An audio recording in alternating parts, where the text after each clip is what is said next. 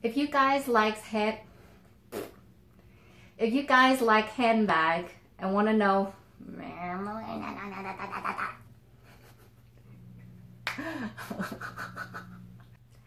hi y'all, this is Trang. Welcome back to my closet.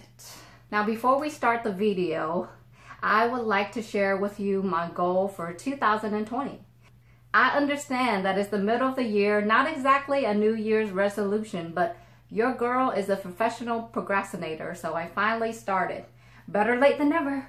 Let me know in the comment section below if you've achieved your New Year's resolution, or you like me where you're like, we under lockdown, maybe it's time I do something for myself. In 2017, I had a mini viral video, which is my wedding video. From that video, I collected a whopping $5.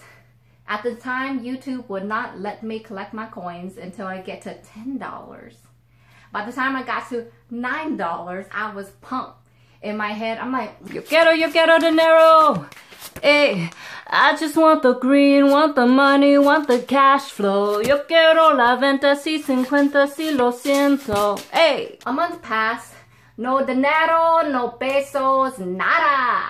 YouTube has changed their term once again. Now I need 1,000 subscribers and 4,000 watch hours to get said $10.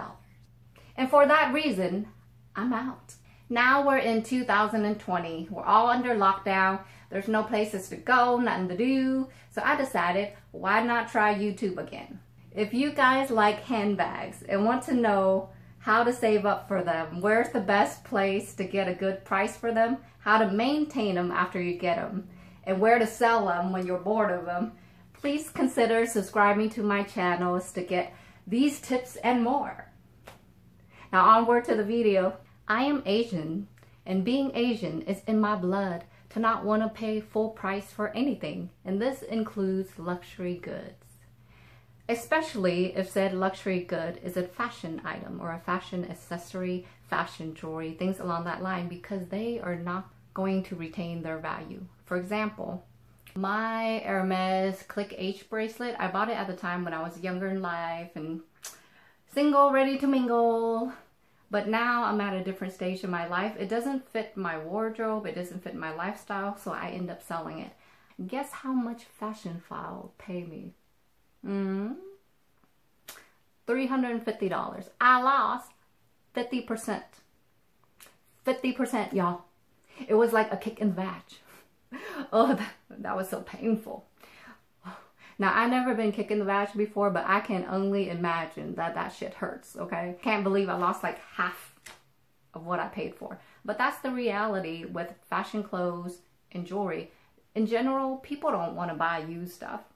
A bag, they're just holding it on their hand, but article of clothing, scarf, bracelet, things like that, no one wants to pay full price for that. So when you go to resell it, the most you're gonna get is about 50%. So why would you then spend so much money on an item that you probably will not use for the rest of your life?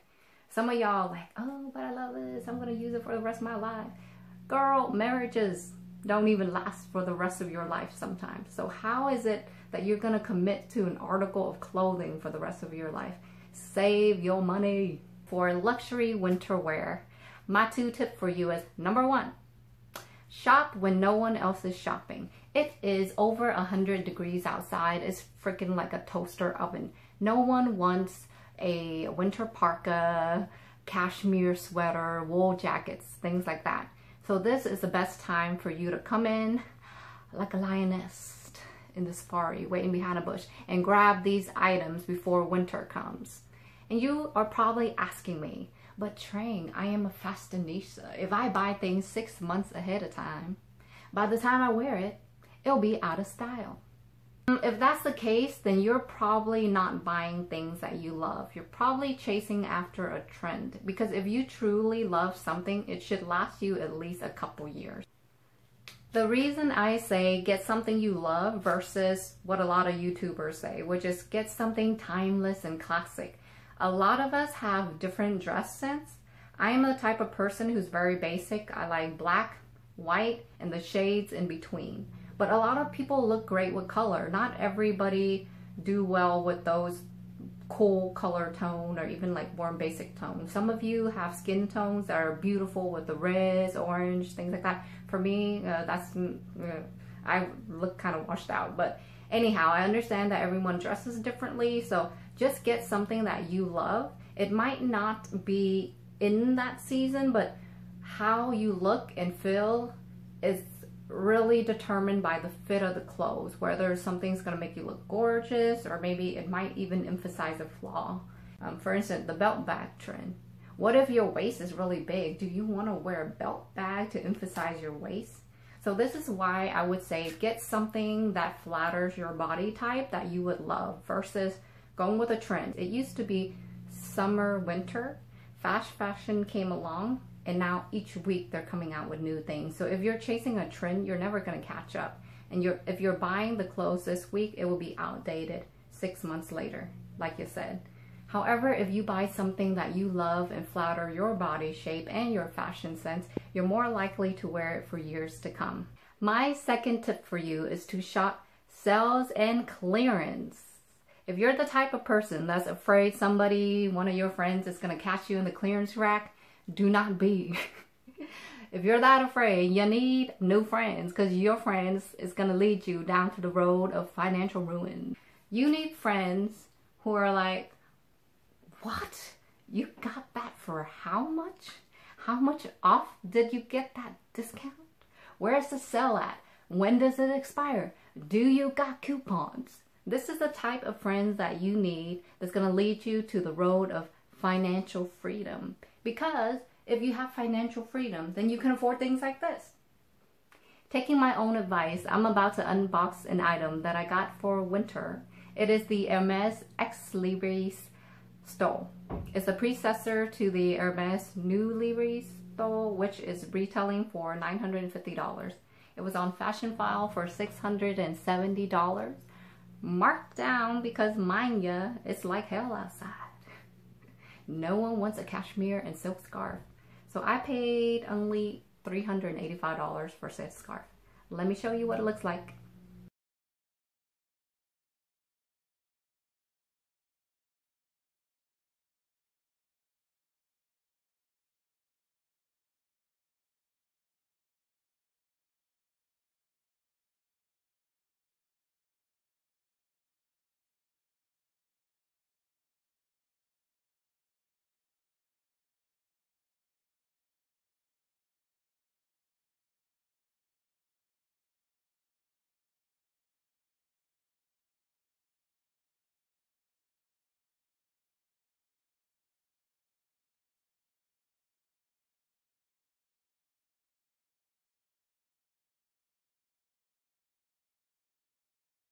I have a confession. I actually took a break in the middle of recording because I felt kind of icky handling the scarf. I opened it up just to make sure there was no big holes in the scarf. But then I quickly went to dry clean it because we are in the middle of a corona pandemic. It's a scarf. Who knows what the last owner did with it, whether they just like wrapped around their nostrils or whatever. And I just didn't want to touch it, really. So that's why there was a break in that video. And now I have the scarf back from the dry cleaner so we can examine our product. This is the Ex Libris Stole. It is 82 inches by 29.5 inches. Let's undo this so we can see what it looks like. Ooh, nice. The color is white, but in real life it's a beautiful oyster color. It has this luxurious, beautiful sheen to it. Almost as if it was bathed in the tears of my bank account, y'all.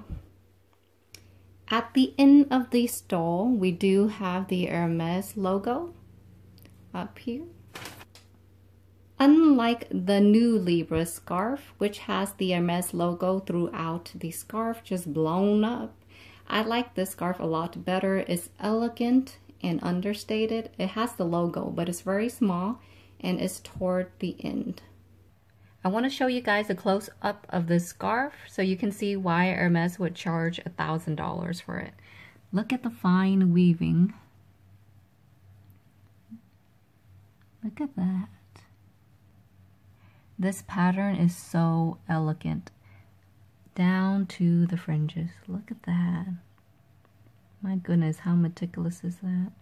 And if you look at the size, they are hand rolled. This scarf, look how thin it is. It's see-through, very lightweight, but when you touch it, it's so soft. I feel like I'm petting a bunny. So let's look at the logo. Unless you are wanting a Birkin or a Kelly from the store, even though this is very fine craftsmanship and the scarf is just stunning, I still would not recommend that you pay full price for this. You can get the scarf in new or like new conditions, such as the one I got here, for about 50 or 60% off. Don't do it. Don't make the mistake I did in my 20s of buying this scarf brand new from the store. Because I did that. I bought the new Libris scarf. I paid over $1,000. I remember I was a student and I was ecstatic. It's just so stunning and beautiful, and I appreciated all the craftsmanship and all that good. But I had a little mini health crisis, aka kidney failure. Then I had to sell my scarf to pay for tuition because I couldn't work at the same time I was in school anymore because I was so sick. So there you go. Life happens, crises happen. Do you want to really spend over $1,000 on a scarf that when you sell back, let me see, I sold that scarf for about $750. I got 3/4 of my money back. That's because I kept everything.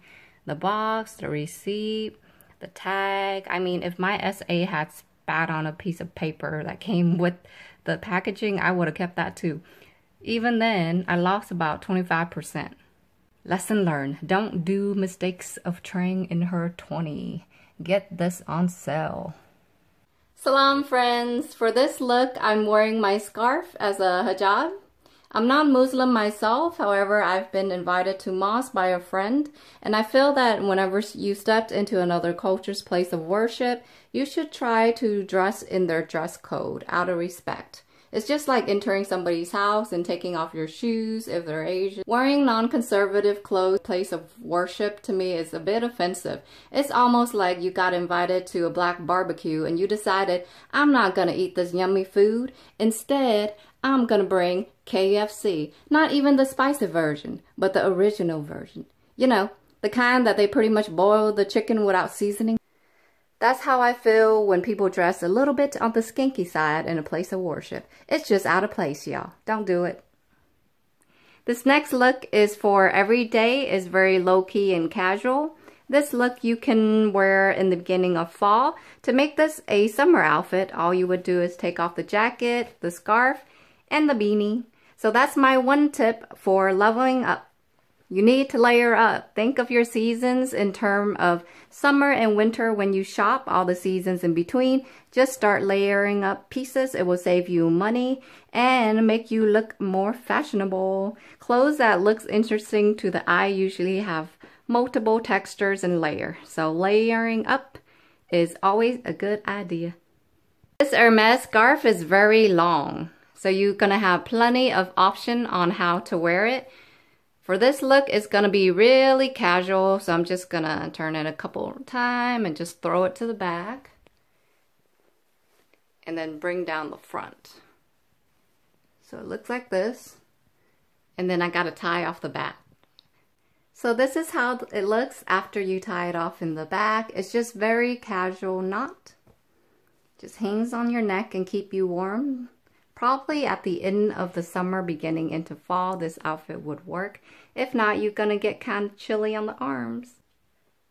Most people don't wear scarves in the summer, but I do because I'm chronically anemic. I get cold all the time, so if I'm going to any event that is in a reception hall, some events at night, they're usually very cold. So I would wrap my scarf up and pretty much play around with the pleating, make it look like a shawl.